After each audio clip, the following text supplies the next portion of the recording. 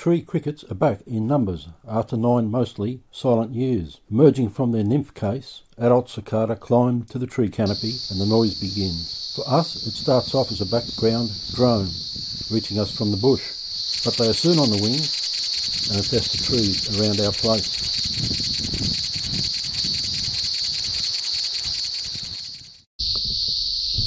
Only the male cicada buzz, which is probably a good thing, as otherwise it would be twice as much noise. On its own, one makes enough noise, but when tens or hundreds of them combine, the cacophony can be deafening.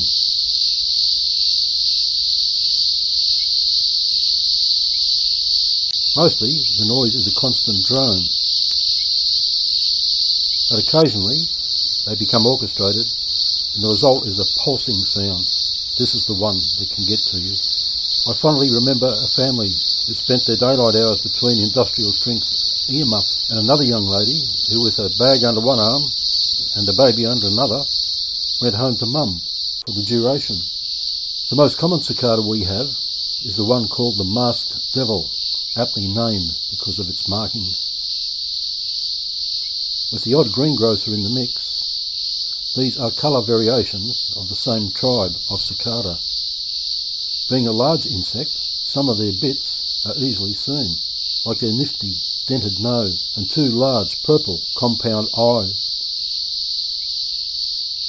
What looks like 3 LED lights and what might be called their forehead are simple eyes. That gizmo between the legs is a rostrum, which is used to pierce the bark of the host tree, through which the sap is removed. Mostly impossible to see in the tree canopy, they only live for a few weeks, and at the end of their time can be found desperately clinging to the base of the trees in a weakened state. Their remains are soon scavenged, leaving the inedible wings scattered about.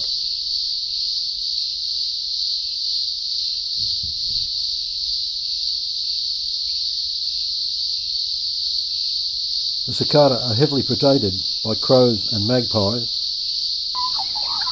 but enough survive to mate and lay eggs, on which the hatched nymph fall to the ground and dig in, ready to emerge en masse in the future, and so keep the cycle going.